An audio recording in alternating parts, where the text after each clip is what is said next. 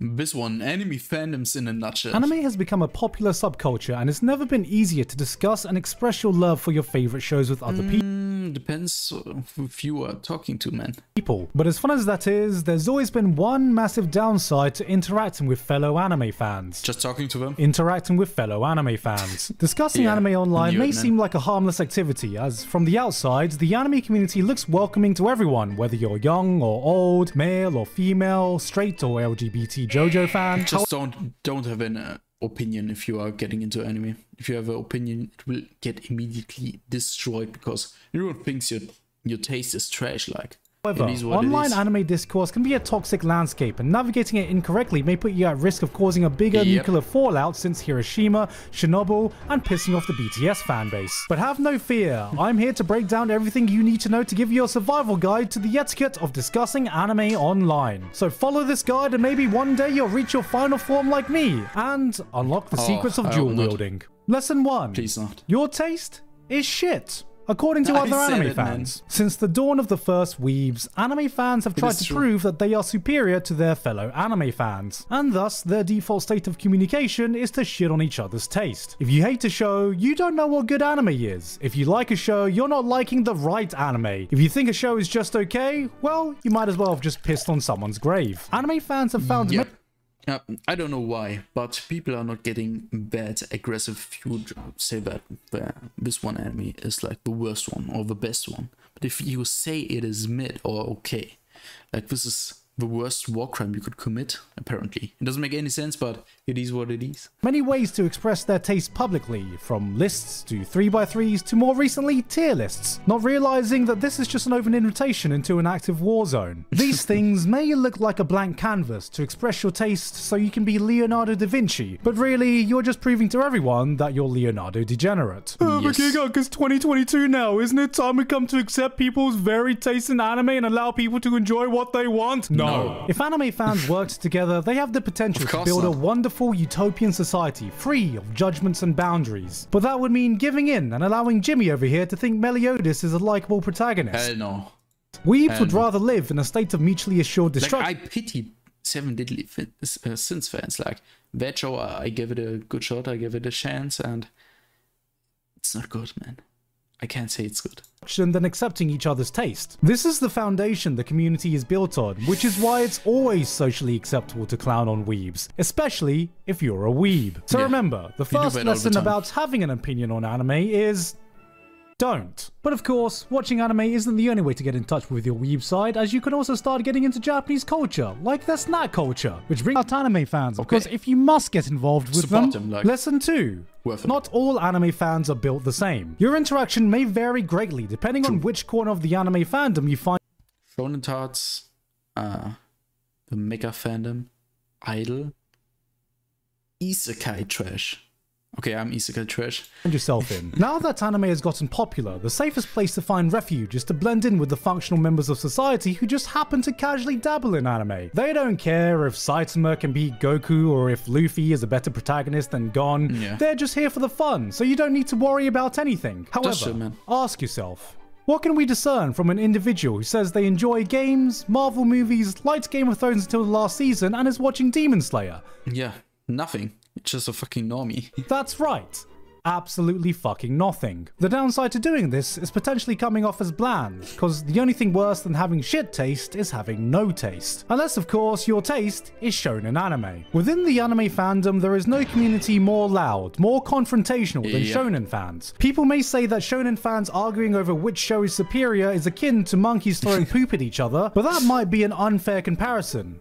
For the monkeys. This is because shonen fans view their lives as a battle anime and are always ready for a fight. As such, they've even developed their own attacks to bring as much damage to any opposing takes they need to confront, such as the word mid. Mid is short for... Okay, mid is not only used by shonen tarts, man. Man, everyone uses that.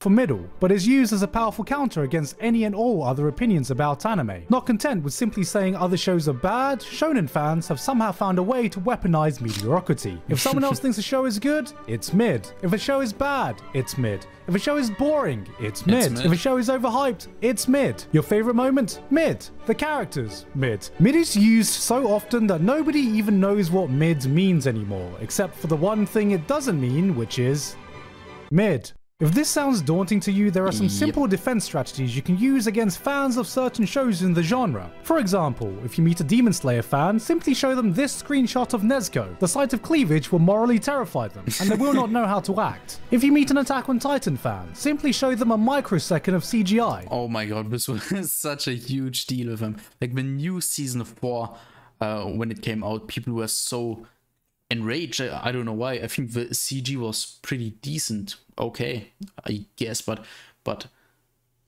didn't you watch the older Attack on Titan? Did you watch season 2 Colossal Titan CG? That was by Wit Studio. And if you look more into it, you can see that it was also a bit trashy, but that's normal, man. But so many people trashed on Mappa at the beginning, it was insane.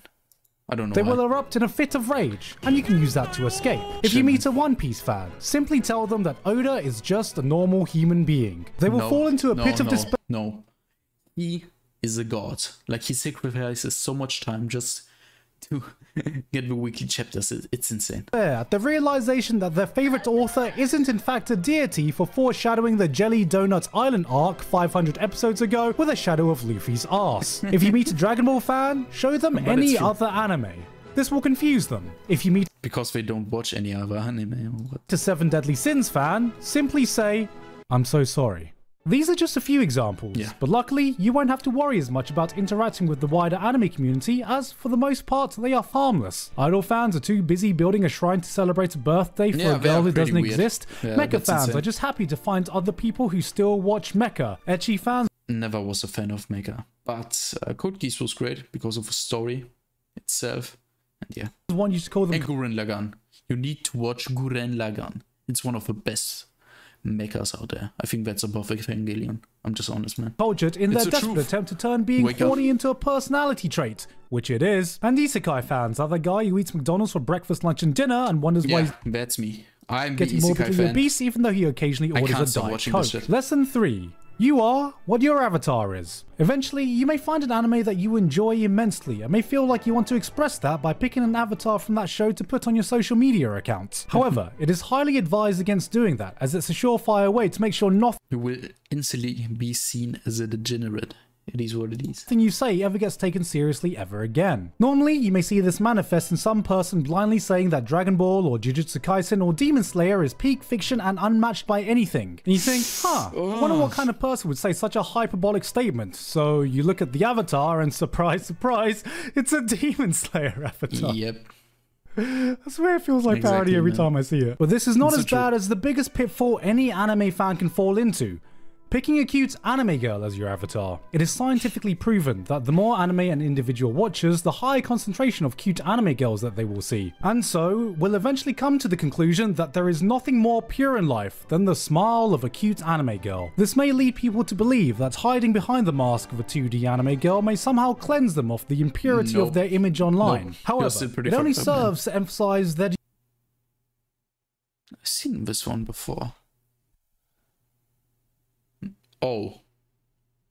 Degeneracy. As once a waifu is picked, the cuteness of the anime girl is directly proportionate to how much of an abomination their takes are. There are some who attempt to sidestep this by choosing a Berserk, Vagabond, or Vinland Saga avatar. Okay, if you use a Vagabond profile picture, you've earned my respect.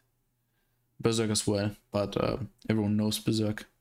And Vinland Saga, man. I've read a bit of the manga, and yeah, it was kind of worth it. Thinking that this gives them a much more respectable image than all other people. But unfortunately, they forget that they still have an anime profile picture. Lesson 4. Be careful where you are. Sure. There are many places you can run into anime fans online, and depending on where you do, the vibe, culture, and etiquette may totally be different. Nowadays, many fans stick to their private Discord servers where they can freely discuss their favorite anime in the safety of a closed group. YouTube is another place where you can see would-be critics give their opinions about anime. But if you want to get involved in the conversation itself, good luck getting past the top comments, which will inevitably be a funny quote from the video or a comment from just some guy without a mustache. How is he able to keep up with that shit? This must be an account which is shared with multiple people. Otherwise, no one is capable of doing that shit, man. It's insane. If those conversations don't seem mentally stimulating enough, many venture off to a space like Reddit, My Anime List, or Anime Planet. Generally, the people here have seen more anime than your average user, leading to potentially more stimulating discussions. I just have my Anime List page, so I can just look up the things I've already watched. Like, I wanna start that. You know what I mean? Like, after a while, you've already forgotten what you have seen over all these years, and you just want to see it again and look it up in your mall.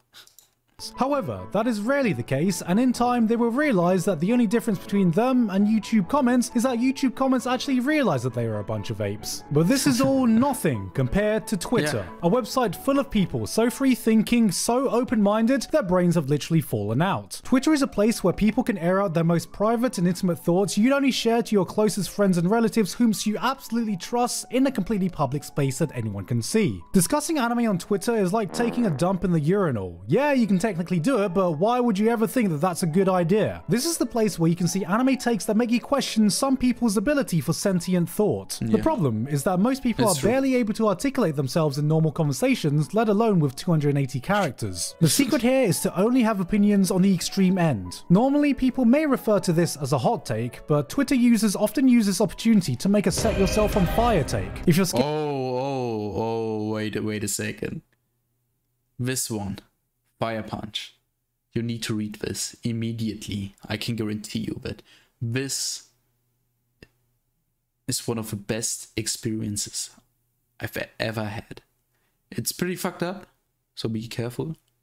And yeah, let's keep going. Set yourself on fire take. If you're scared doing this will offend someone, don't worry, as Twitter has its own version of Sturgeon's Law. 90% of everything you say will offend someone. This may make it sound like there is no safe refuge to discuss your passions online, but fear not, as there is still one place pure and untainted that may be the last bastion of hope where you can have constructive discussions with strangers online. Where?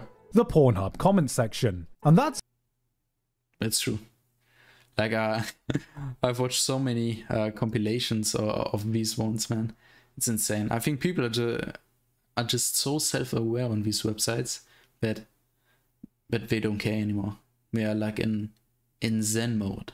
You know what I mean? Pornhub comment section. And that's everything you need to know about interacting with anime fans. Soon enough, you'll be a master at this and realize that you don't even watch anime anymore. You just make fun of people who do online.